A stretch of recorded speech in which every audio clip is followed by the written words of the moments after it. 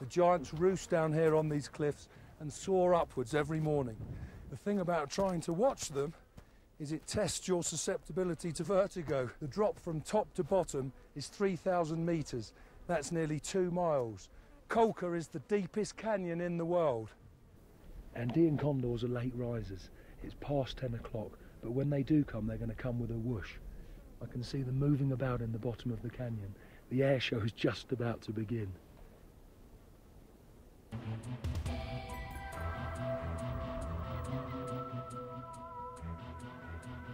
These are gorgeous birds.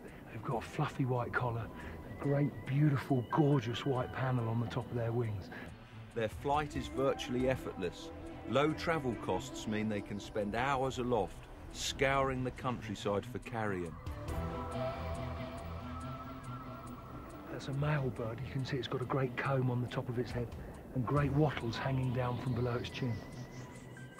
He weighs about 15 kilograms and has an impressive 3-metre wingspan.